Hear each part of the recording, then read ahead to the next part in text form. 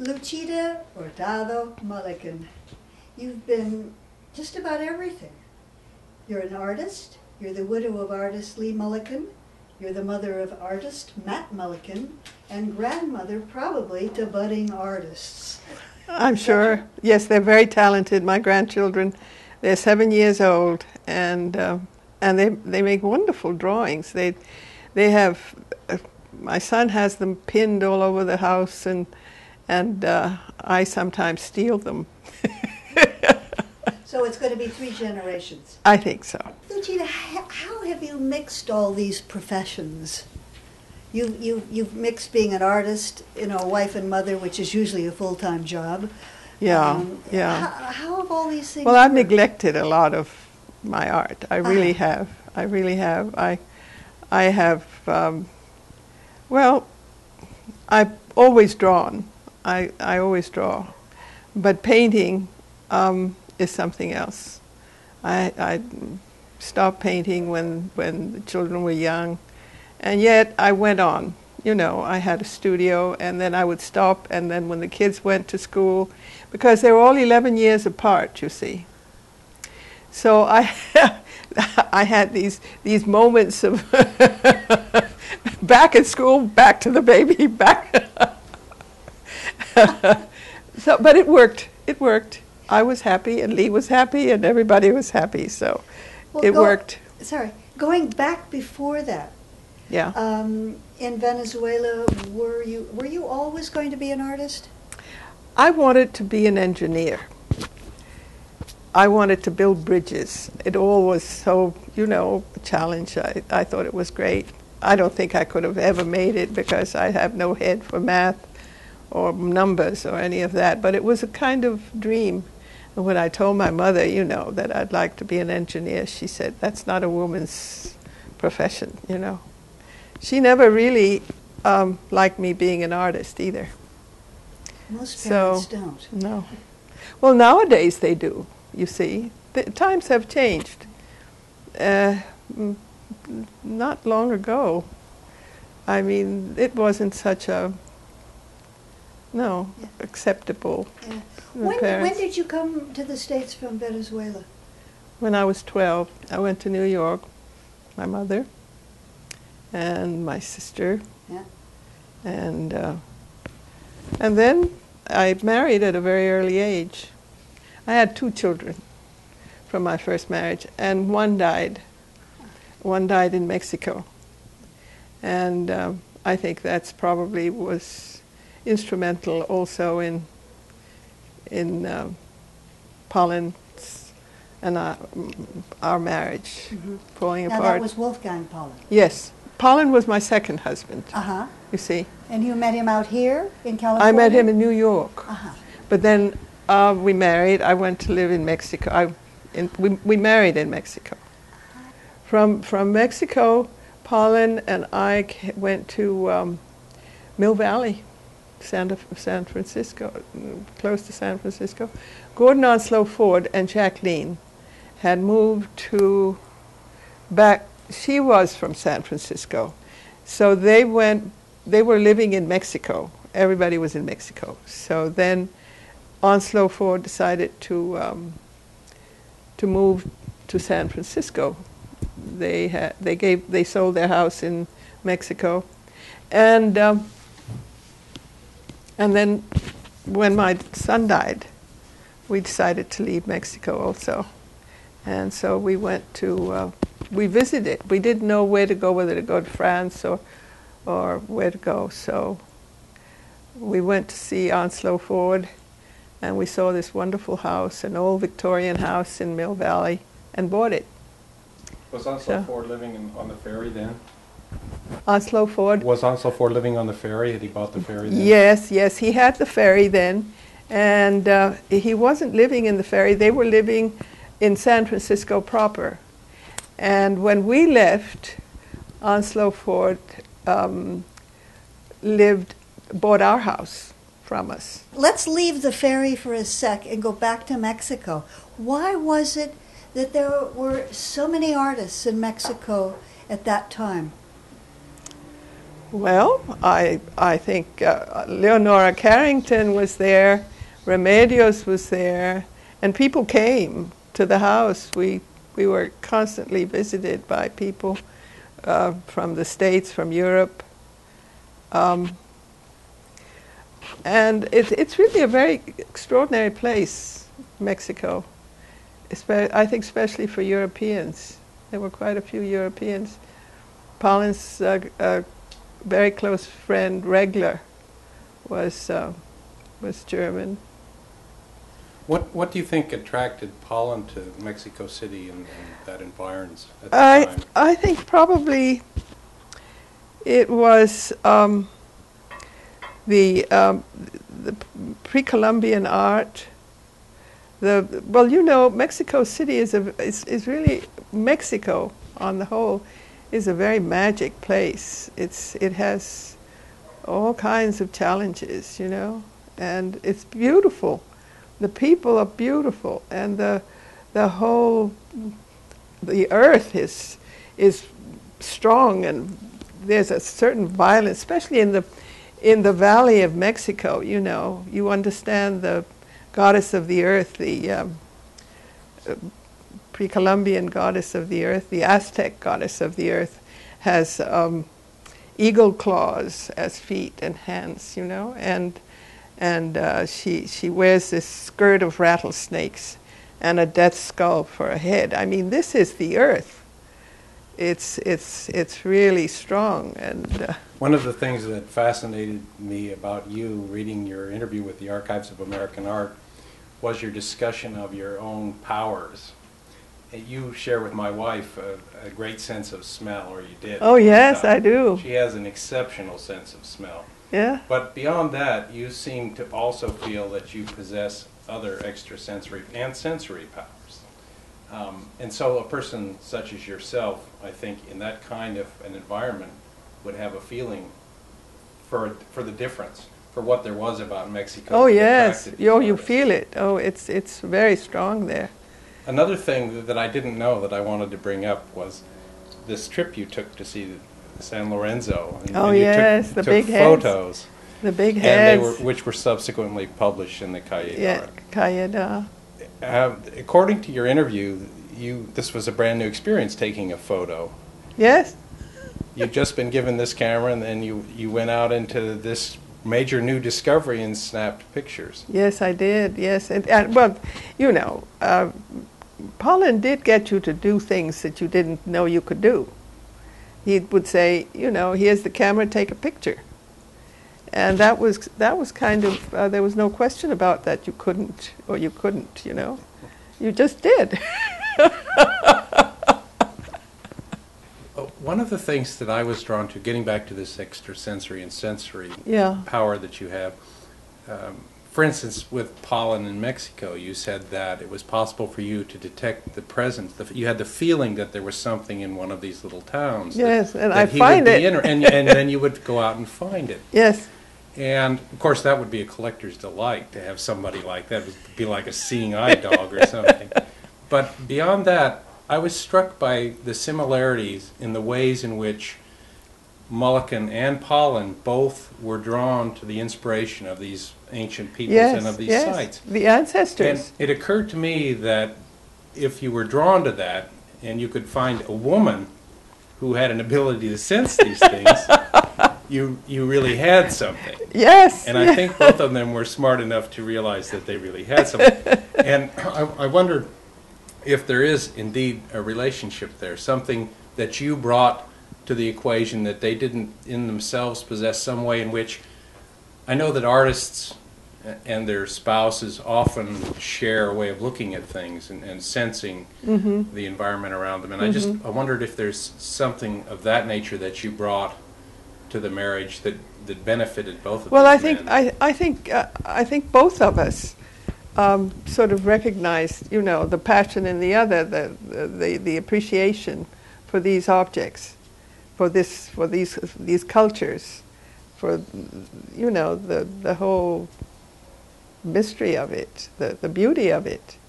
And with Lee, for instance, we lived in Rome for a year, and we always would go to the Sunday market in Rome.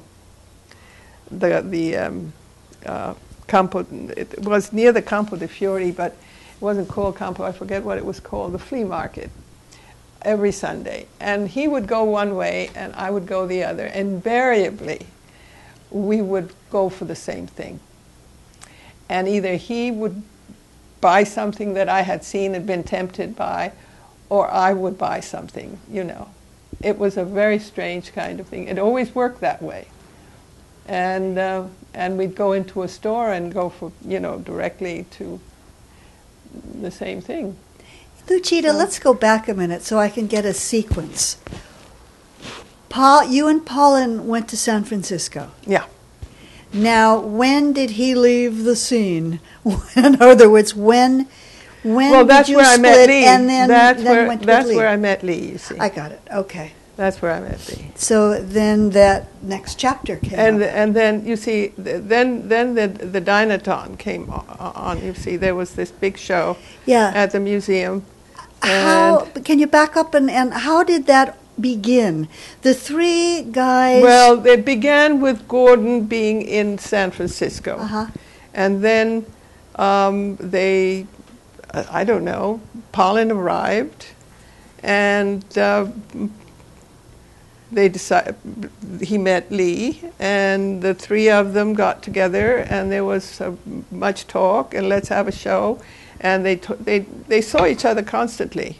Because it became a movement. It became their movement. Uh-huh, uh-huh. It was just the three artists, you see. What role did Grace Morley play in Grace developing the Grace show? was then the director of the museum, and she was very involved in it. And she approved of this whole, I mean, they had long conversations. And it was all evolved. It evolved there. How long became a thing. did the movement last, the exhibition? While we were together in San Francisco. And then when one of them moved, then it broke up and never to be seen again? Well, you see that Paulin went off to Paris, I went off to New Mexico, and Lee went off to Oklahoma. I mean, so... And then Gordon Onslowford was the one that stayed in San Francisco, you see.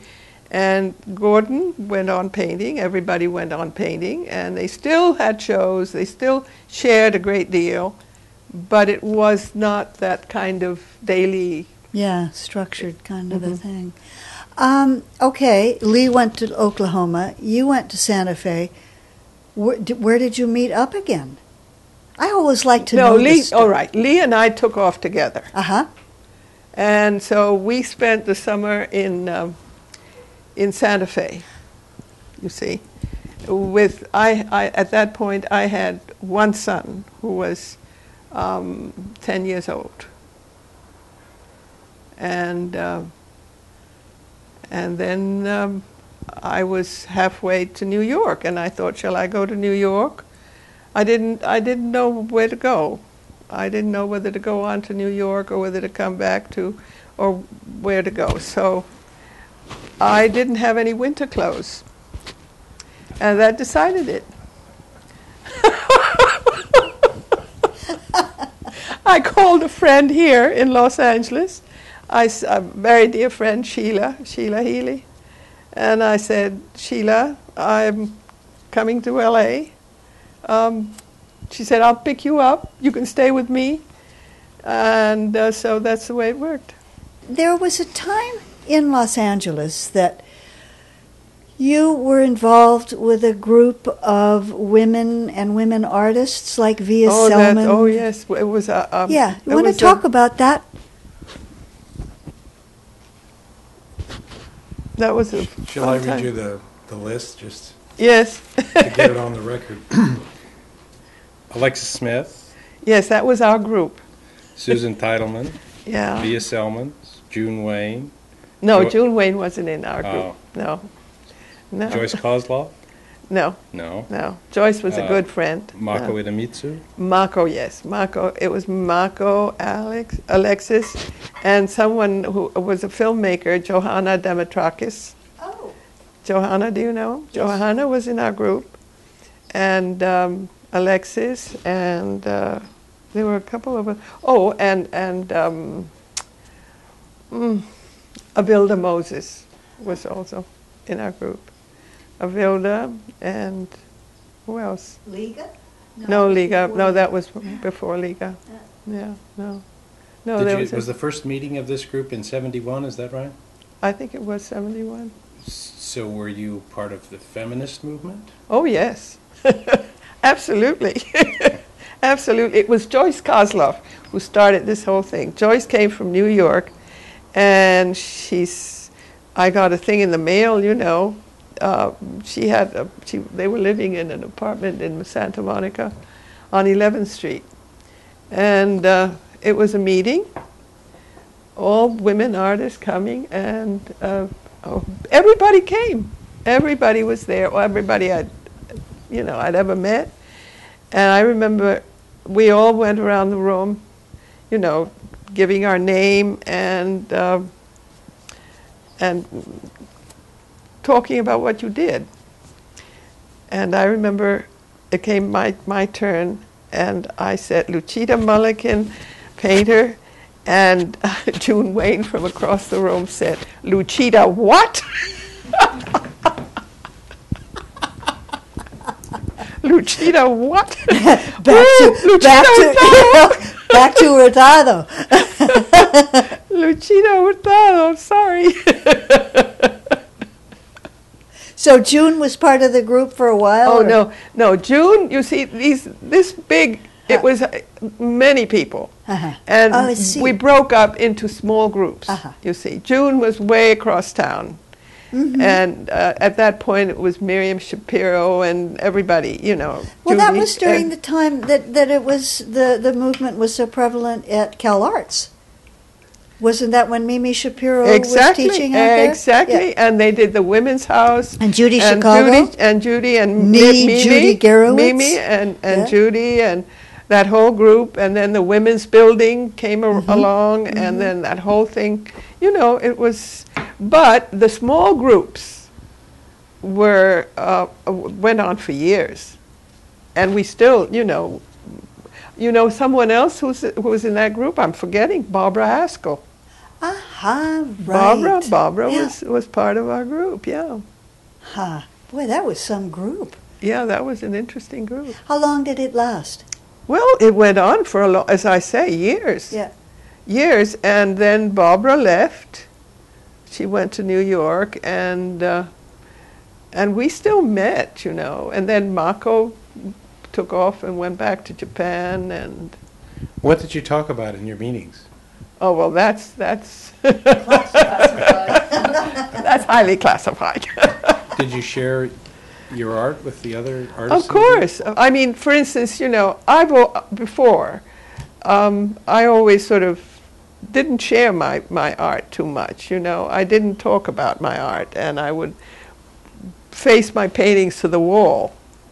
And afterwards, you know, I would be very relaxed about my art. I was uptight about it. And it did help. It did help. Was the reason, do you think, because your husband was... Yes. Okay. It's the usual, Because I'm always curious about husband and wife artists, you know? Yes. How does that work with the dynamics? Well, it's not, you know, Lee encouraged me no end. But it was still, you know,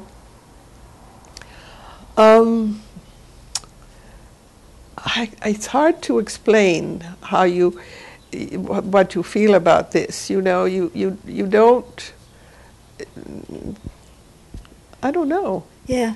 But you were never resentful about the fact that No, quite the contrary. Stopped. I felt, you know, that I admired Lee's work so much that all my energy went towards his work too. I mean, I was very And him, and him Yeah. and his work. Yeah. And it was very difficult for me to accept that I too was working and could work and etc. Besides, not including Lee, who are your favorite painters? Well, I married to two of them. I married okay. Paulin. Maybe I think should, Paulin was a pretty extraordinary painter. Maybe I should qualify And, that by saying not including husbands. Paulin and Lee, I think, were outstanding. Well, I admired Rothko. It was absolutely one of my favorites. Rothko was a very good friend. Was he a nice also. man? He was a wonderful man. Yeah. I think it would be fun and enlightening if we mentioned a few names and just have you give a very brief remembrance of them, because your acquaintances, your friends, it's like a who's who in American art, in American literature too. Would that be something we could do? Just some brief remembrance. Isamu Noguchi, for instance. Well, Isamu was someone very special. I loved him dearly, and he loved me, and we were friends from right up to the time he died. He called me before he very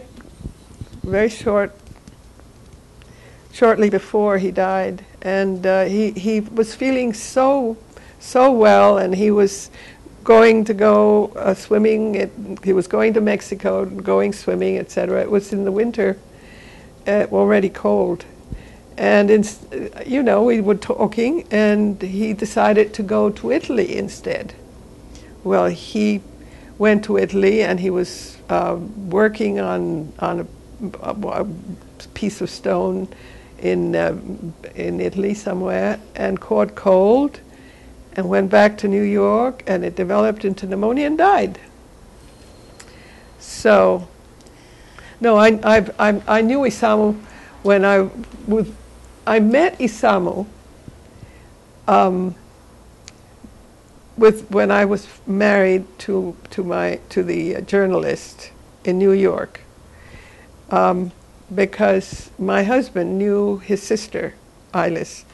And one day we were living on Christopher Street in New York, and he came home with Ilis one time and said Ilis was looking for a place to stay because I don't know, she needed a place to stay, so she stayed with us, and we became very good friends. And that was the time when Isamu was in the camp, in the Japanese camp in Texas. Right. And during the Second World War. During the Second World War. Yeah. And when Isamu left the camp and went back to New York, of course, one of the first people he called was Ilis, and he came over to see Ilis, and we met, and we became very good friends. And I knew him right through my entire life, practically. I was astonished to find out that Noguchi is from L.A., from Los Angeles. Mm-hmm. Mata. Wicked Mata. Funny, wicked Mata. No, he's a charmer. He really is. He's like a little boy. Naughty boy.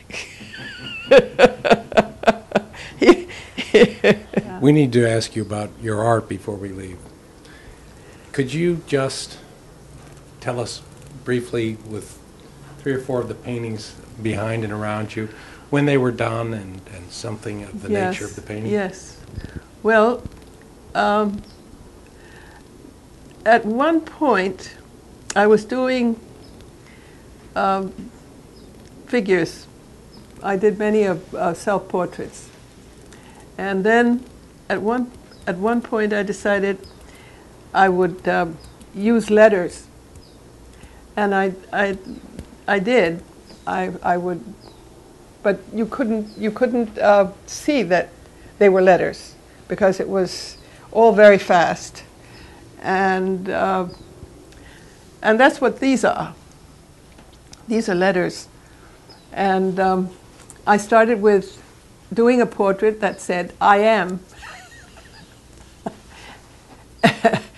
And I decided that that was as much me as my real, face and figure. And so at one point, I began then to write things. And it became very kind of magic got involved. And I decided to cut them up and make it even more unlikely that you'd ever read what I had written. Yes, it is a little difficult. And I accomplished that by cutting the painting up into strips and then sewing them and stretching them on the stretcher bars. Sewing them. You see, all these lines are sewn pieces. I see. So it's really a magic piece. All these drawings, paintings that I did with these messages. Then Now, the picture that's immediately behind you, yes, are those your feet we're looking yes, at? that's what I mean. My feet started it. My feet started it, and they're not necessarily. They become something else. Then they're figures, and they're not my figures. They're something apart from me, and they're mostly looking down, and it not only the feet, but then it's just the legs, and then it's the whole body, and then it's the bodies. Yeah. I did a whole series of these big figure paintings. Luchita, tell me about the feathers. And then the feathers. Yeah. Well, and also the feathers with the feet. Yes. The feather for me has always been a very mysterious symbol for me. It has, I think, for me it's almost a religious element in the world, is a feather. It weighs nothing, and yet it's such an important, I think for me, a feather is, and here I've made a figure of feathers, and this painting I did in Taos, New Mexico. So this is it. What a dear you've been. Oh, Luchita, thank you.